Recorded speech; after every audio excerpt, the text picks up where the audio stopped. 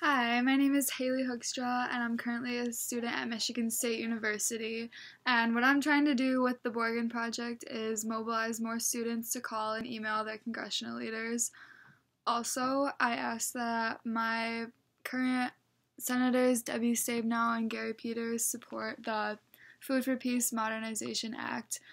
The issue is that around the world today, 75 million people are at risk of starvation and 800 million people are in need of food aid, yet only 30% of Food for Peace funding pays for actual food.